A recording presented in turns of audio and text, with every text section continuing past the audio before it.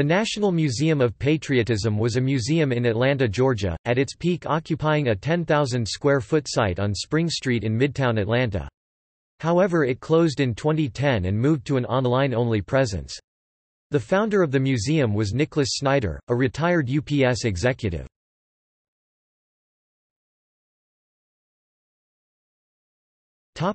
History. It was founded by Nicholas D. Snyder, a former vice president of United Parcel Service. It was located in Atlanta, Georgia, opening in premises at 1405 Spring Street on July 4, 2004, and in 2007 moving to a site at 275 Baker Street, in the Centennial Olympic Park near the Georgia Aquarium and the World of Coca-Cola.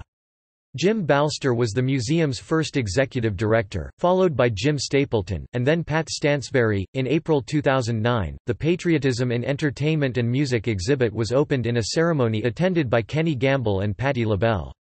At the same time, the museum inaugurated its Patriot Award, recipients including LaBelle and Gamble, Lee Greenwood, Cowboy Crush, the Bob Hope Foundation, and Access Hollywood.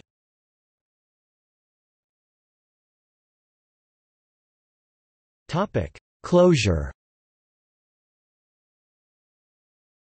In July 2010, the museum was forced to close. The museum rebranded itself as the National Foundation of Patriotism and planned a revolutionary online virtual museum. The museum auctioned off some of its exhibits and artifacts.